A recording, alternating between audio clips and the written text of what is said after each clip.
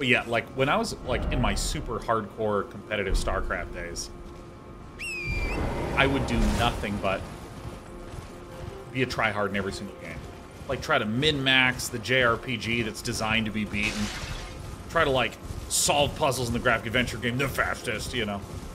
And over time, I just, like, slowly became more aware of just the fact that you could have fun playing a game. You didn't have to, like... There's not some, like, Sean, there's something wrong with you unless you're, like, succeeding at everything. Yeah, the place that I actually learned about playing games for fun happened when I was actually at my peak of StarCraft 1 skill and practice time. When I was, like, really, like, doing very well in tournaments and traveling a lot more and just grinding out the hours. I just would get a little burnt out. Especially when you'd have loss streaks, because StarCraft 1 is an incredibly brutal game. I mean, my God, you think the FromSoft games are brutal. Try playing 1v1, StarCraft 1, way back when they didn't have gases at the natural expansion. Oh my God. And so I was getting really burnt out. One of my friends just suggested that I play 2v2v2v2 infinite money map StarCraft 1 with him. And it was so fun. But it was also, like, kind of random, because sometimes, you know, two people would gang up on you. And, I mean, if you were really good, you could, like, defend it.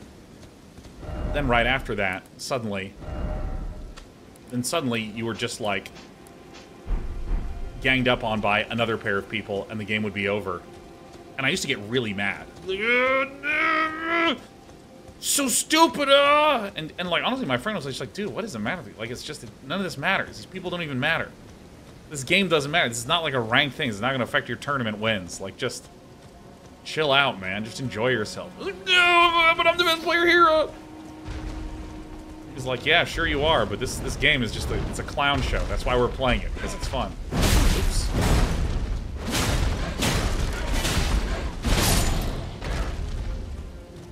And after a while, I just started to actually find the joy in the game. You know, doing things like if I got ganged up on, I would just start, like, kind of like the same characterization that I do right now, where I'm like, never give up, never surrender, we're gonna win, when I'm obviously gonna lose. Where I'm almost just like, no, we can't be beaten. We have to move onward. We must win.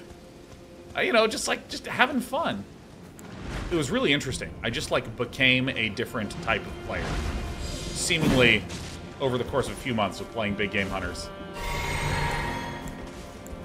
And it was, like, super healthy for me to just, like, open up StarCraft and to enjoy myself. Instead of, well, I'm happy if I win and I'm really frustrated if I lose, you know. You just...